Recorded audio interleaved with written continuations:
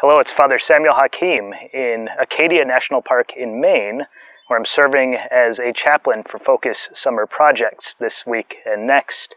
I'm here with a word of hope for Saturday of the 12th week in Ordinary Time. Well, we've been with Abraham and Sarah as they've formed this new covenant with God. We've heard a number of times in our first readings during Mass about descendants. Numerous descendants, in fact, that Abraham and Sarah will bear. Yet both of them are up there in years, past their childbearing years.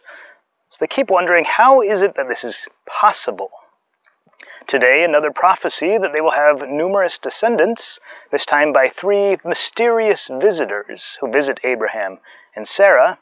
And Sarah overhears the prophecy that this time next year, a visitor will return and they will have a son. She overhears this news and she laughs, kind of to herself. Am I really going to have a son? It's impossible. How often do God's plans seem crazy? How often do they make us laugh as well? Am I really going to do that, God? I think if you had told me 20 years ago that I would be a priest, a Dominican, and happily so, I probably would have laughed at you. And yet here I am, doing exactly that.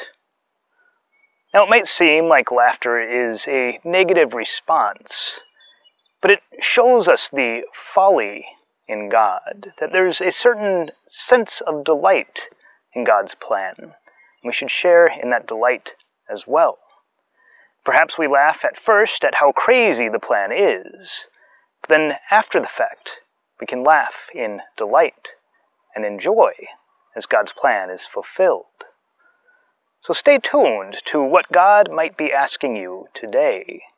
Ask for the courage and maybe the lightheartedness to face it in good faith.